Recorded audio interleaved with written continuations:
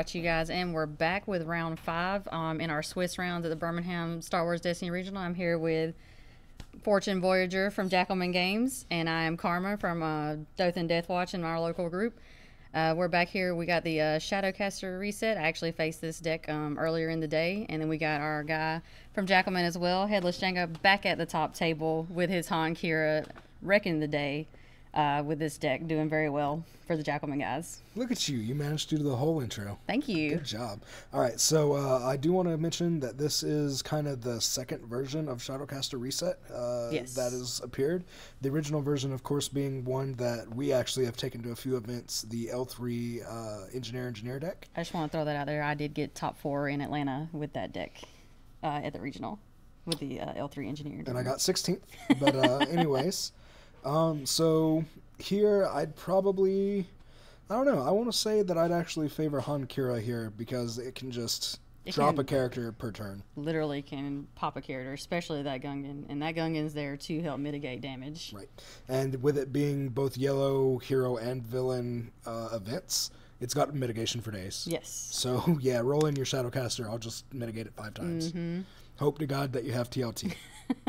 And we know from earlier, I think he was running Vandalize, correct? He was running Vandalize. So he's prepared for stuff like this. So getting rid of Shadowcaster with Vandalize is pretty hard to do because it removes all of your character dice. Yeah. And if you have a dead character, you can't do it. Yeah. But, I mean, it's still a possible way to drop the big damage dealer in that deck, so. All right, so we got the roll-off. It looks like Django 1 got 2 shields down on Yoda, it appears. And then we got the power action for 3 resources, spotting a yellow or spotting a neutral, and playing the hidden blaster to remove a shield from Yoda, and then a roll in. Let's see if he has a drop in for even more. Nope, just a regular roll in. This deck is Item Versio's just favorite thing if Item Versio gets to roll out first. That's never going to happen. I know, but just if it did, I mean, she's just waiting for all that. So Han rolled into 2 damage, a resource, and a blank, and then Hired Gun rolling in for that. What's that, a 3? I think it has a. I think it has like a. Does it have a 3 side? I don't know. It has to be a 2 for 1. There's no way that. Higher Gun has a couple of pay sides though. He's strong, but at the same time costly.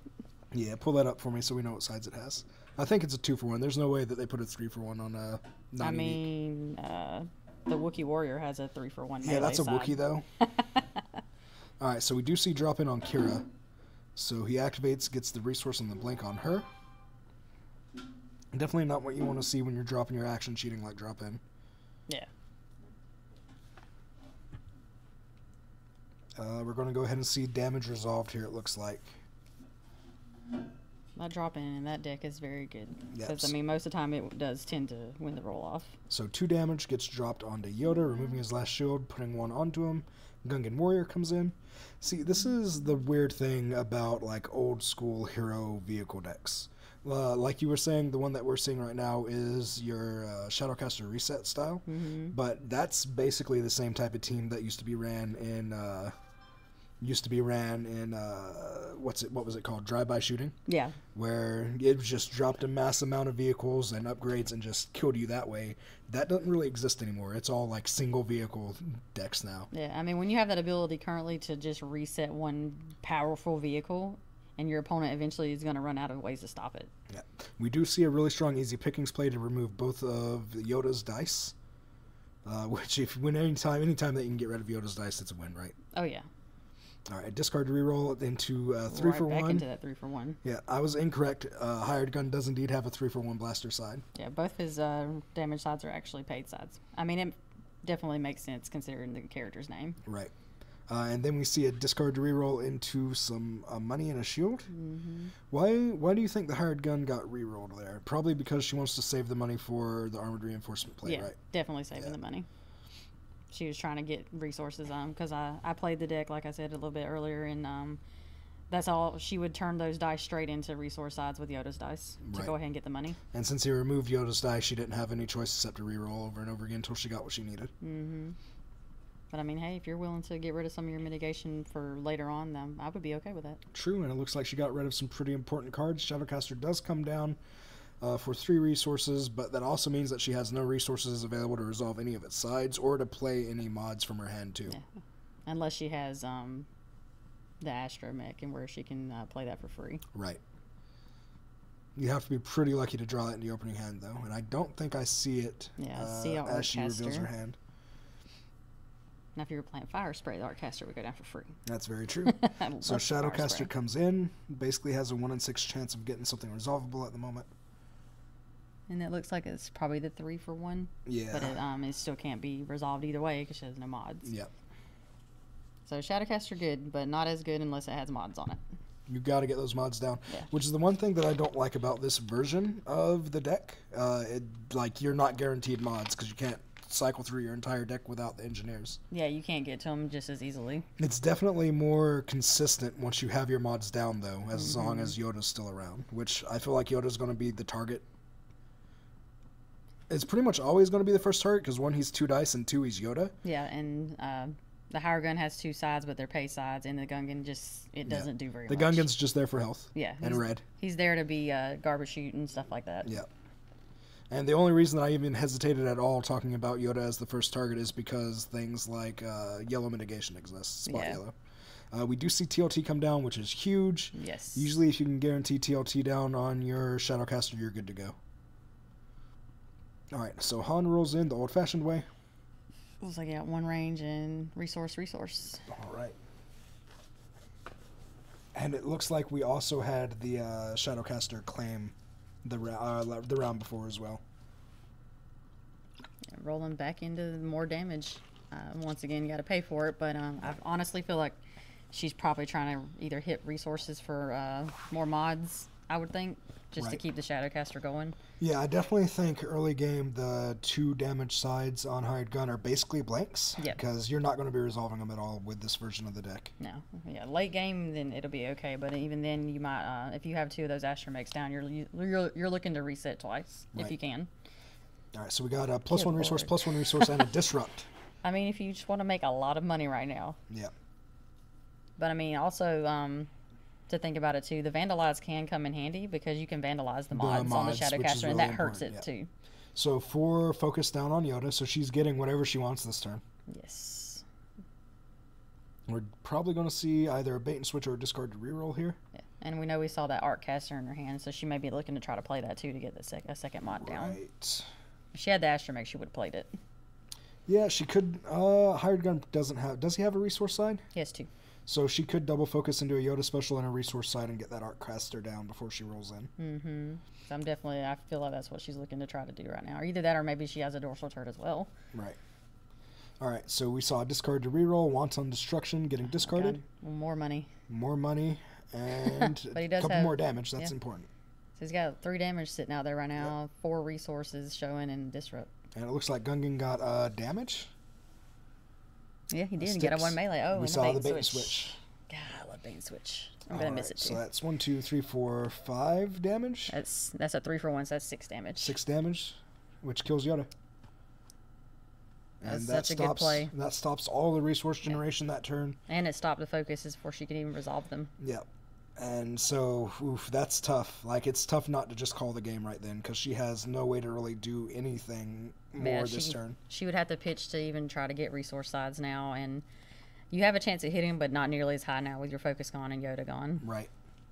And if you had any spot blue cards, those are dead. Yeah. Yeah, losing Yoda to a bait and switch play there was massive. Yeah, so she has a couple of mods in her hands, but she doesn't have the money. So she activates Shadowcaster, which I think is the correct play there, because now she can discard to reroll all 4 of her dice if they're not sides that she wants. But it does look like she hit the 4-for-1. Yeah, the 4-for-1 and 2 range. And 2 range. So she's got 1 mod, so that's resolvable for 4 damage and 2 ranged and a damage from Gungan, so she's not doing bad for damage this turn. Yeah, and he can't remove that 4 damage either. Because of TLT. He can remove the 2 damage from TLT, but that one, which I'd rather take the indirect because you can split it up. Yeah, no good, or he doesn't like you. He removes, it looked like qi'ra's die to probably remove the 2 damage side. Yeah. Yeah. And it's crucial, too, for the player with the Shadowcaster to remember that they can't get rid of the other die either. Right. Because, if they remove it and they let it happen, that's, that's on them. As we saw during the game last round, it's up to both players to know the rules of the game. So if something like that slips through, it happens. Yep.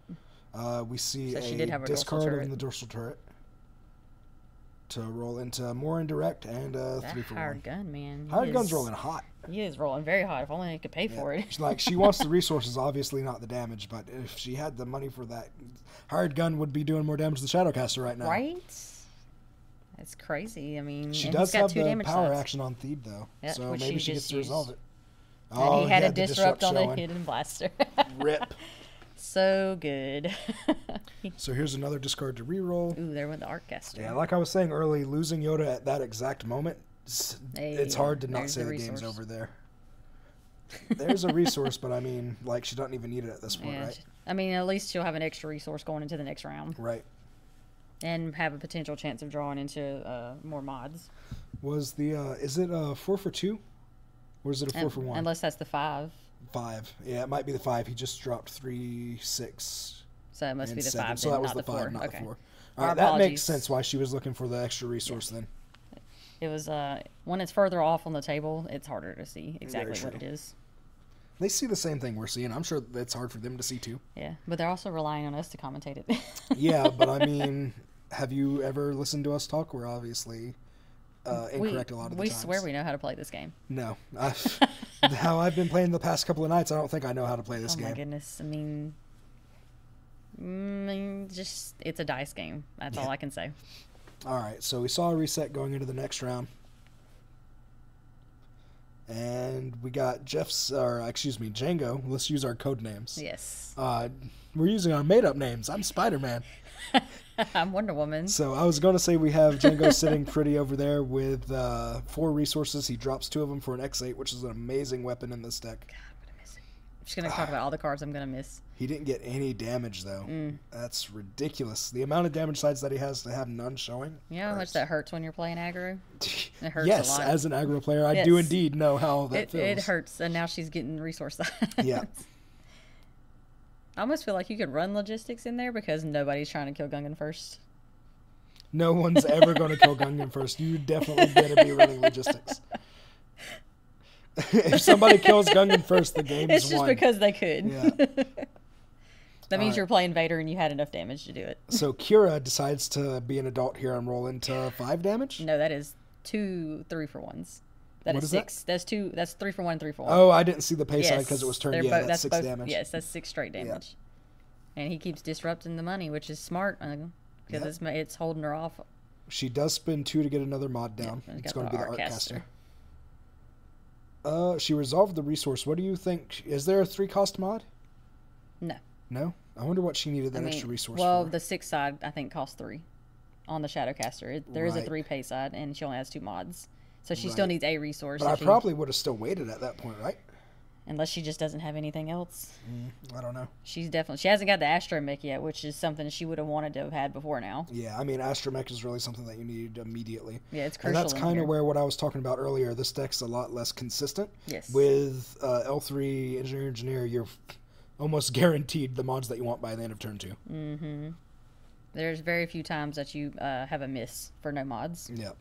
Plus that extra card in hand later on when you don't, even if you don't need it, it's nice to have for rerolls. All right, so Django uses Take Flight to reroll, I believe, 2 of his yellow die with Ambush. Thank you, qi'ra, for that yellow villain mitigation. He got a resource and some more damage. 2 for damage? Yep, 2 damage. So he's got 8 damage sitting out there right now. He can one-shot the hired gun or Gungan. Yeah, true. I don't know. At this point, I'd probably get rid of Gungan because hired gun's basically dead, like 3 dead sides. Which he did. Yeah. Not only, but the reason, or to finish what I was saying, hired gun's basically 3 blanks because she's not wanting to spend its resources. Yeah. And it's also activated already, whereas Gungan wasn't. Yeah. So it gets the red of that die for that turn. Yeah. Or a potential, which if she'd had Garbage Shoe, she would have used it. Right. And she didn't have any money either. So at this point, she's very far behind in the damage pool or even getting the Shadowcaster set. Which, I mean, still like 1 bad round for Django at this point and 1 good round for her could mean the end of the game. Oh, yeah. Because she's got the 2 big damage mods down, and if she can get R2 or the Astromech down for the reset, she can easily at least wipe a character down, like no questions asked. If she max rolled, it could kill both of them. Yeah. At this point. Oh, man. Speaking of max rolling. 3 for 1 and 2, so that's 5 more damage. And puts him at 7, I believe, of 8. yeah, it would put him 1 damage shy of dead. All right, so we see some more damage coming down from the Shadowcaster. Jeff's just gonna... Oh, well, he doesn't have any resources at the moment. Well, we're at the situation again where he has no redeploys. Yeah. So if Han goes down, qi'ra has a weapon, but yeah. If he can see a holdout and overwrite, if he knows he's going to lose him, right. that would still help him out. Like I said, it's not necessarily a lost game for the Shadowcaster reset yet, but it's definitely not looking good. Yeah. Our gun has, 6 or 4 damage? Looks like 4, yeah, so 4 health. Not able to resolve. I would definitely pitch and reroll, probably. That's the beauty of a dice game, though. Django could roll 12 blanks next turn, you never know. Yep, like that, where he rerolls, but not Gets hitting no damage, he can damage, resolve. Yeah, exactly. That's the thing with running dice that have a lot of pay sides. Right. It gets a little complicated sometimes. So he got a resource, and it looks like he's overriding that holdout. For the holdout. Yep. There's his redeploy in case Han goes down. Yep. Which we saw him do earlier too, so I figured it might be coming up again if he had the chance. Right. Everybody goes for Han first. I always go. qi'ra to me is a bigger threat. She just does more damage. Well, I think Han has more damage sides with his special included. And he does. And he also doesn't have any resource damage sides. So if you're having to spend all of your money on mitigation or on weapons or anything like that late game, then qi'ra has less of a chance to deal damage than Han does. Yeah. But also, if they're not spending that money, then qi'ra has a higher burst damage potential. So it's really, it's really one or the other. You just got to pick your side. Yeah. I mean, I don't know. That's how I run my deck, but it's not with Han. It has Rex in it. Mm-hmm. But I rely on that ability to use my villain cards where people don't expect it. Right. All right, so we did see targeting Astromech come down, which is really strong in Shadowcaster. It lets you turn your dice down to whatever side that you want, which now that she has 3 mods pretty much guarantees the 6 damage side. Unfortunately... Which he used to drop in, but he, no damage. I was going to say, unfortunately for her, he just dropped into lethal, but no damage was showing. No damage. He does use Take flight, though. Good lord, to more resources. For still no damage, and that's just like what we were saying earlier. He's got all these actions to get damage out, and he's not getting any. Mm-hmm. So at this point, I'd probably just roll in Han for his extra action, right? Yeah, just get as many dice out there as you can, try and kill. Because there's nothing she'd be able to play at that point to mitigate all your dice, unless you just roll very poorly, which he's been doing in this round. Oh, he didn't. There's some damage. Which actually is enough to kill. And he's got the resources, so unless she's got mitigation, game's over. Mm-hmm. Because that's what, the 3 for 1 on the XA and the 2, so that's 5 damage. Right. And he only needs 4. So I'm sorry, and there's a 1 on the hidden... A hidden motive on... For the X8. The X8 for a blank. So he can easily use the action on it. Yeah. I mean, he's got 3 right now, currently. I'd probably just go ahead and resolve the damage that you've got. Oh, and there's the bait and switch. For the win. There it is. And there's game. Overkill. Very overkill. He didn't even need to go to the 3 for 1. All right, guys. So that's the power of Han qi'ra, being able to throw out a ton of damage that you can't do anything about.